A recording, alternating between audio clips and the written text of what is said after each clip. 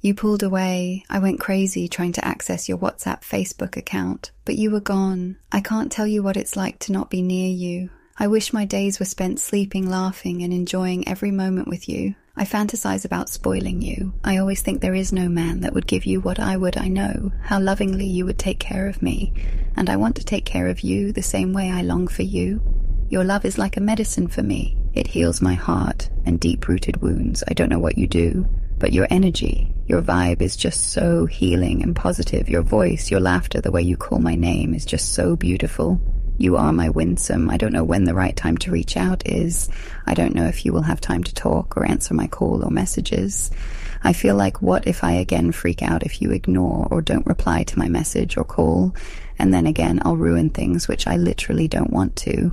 There is so much on my mind when it comes to you. I know I can't approach you unprepared. It's intimidating yet sexy at the same time, because I really want to be the best of myself for you. Subscribe for more upcoming videos and comment your feelings below.